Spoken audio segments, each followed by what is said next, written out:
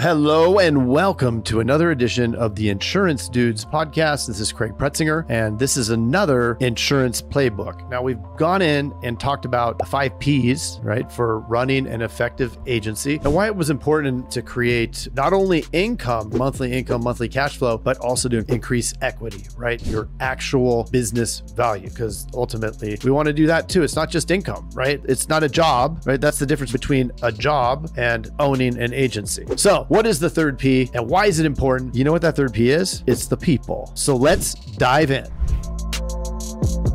All right, we are back. Let's talk about people. This is going to be your most important component, right? After the first two, probably the most challenging thing as an agency owner yourself, right? And a lot of times it can be challenging because sometimes maybe we're too nice of an insurance dude. Maybe we get too emotionally attached to people where we feel bad, and that's totally fine, right? It's totally fine to feel bad about having to let somebody go. What we want to do is get away from a lot of feelings around hiring. Now, it's important to feel, but when we're talking about hiring, we really want to try to make it more objective, right? So we need to have criteria. And this is why if we back up and look at the first 2 Ps that we covered, we had the purpose. This is the first P. Second P was principles. And now we're in people. If we don't have the purpose laid out, and then we don't have those core values that support the purpose, it's going to be difficult in the interview to articulate what you're doing, what your agency is doing to differentiate itself and provide help and that extra value to the world. So now we're not just looking for somebody who has a license or somebody who has experience selling insurance. But I found that when we bring people in from outside, yes, may require a little bit extra work to get them up and running. However, they are fully moldable. They don't come with a preconceived set of ideas about how this works. They don't have a way that they've been doing it that isn't similar to yours. So it can be really effective to find people from outside. And you're also not limiting your candidate pool, right? And as we get into this now, we'll probably do another episode after the 5 Ps are done where we really dive deep into the hiring aspect. So remember, we're